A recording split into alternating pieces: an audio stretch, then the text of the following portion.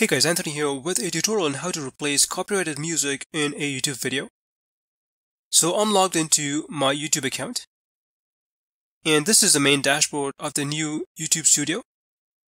In this section, you can see that I've received a copyright claim, and if I click View Options, it will open this dialog box with a summary of the copyright claim.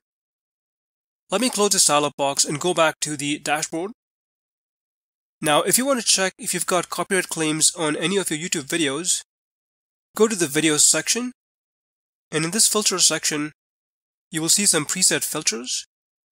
And if I click on Copyright Claims, it'll display any videos with copyright claims. So I've got one video here. It's the same one I just showed you earlier.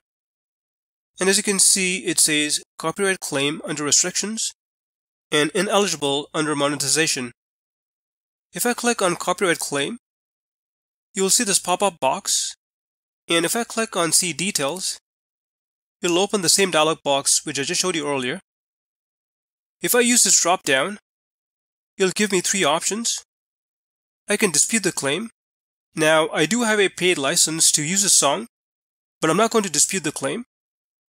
I can also mute the song if I want to. I'm not going to do that. Instead, I'm going to replace the song with one from the YouTube audio library.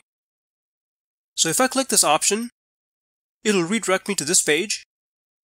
And if I scroll down, I can use any of these audio tracks. So I'm going to click on Genre and choose Cinematic. It will filter all these cinematic tracks. You can use these play buttons to play a specific track. And if you like a track, you can click the Add to Video link. It will start playing your video with the new audio track, and then you can click Save Changes. You will see this message indicating that this could take some time.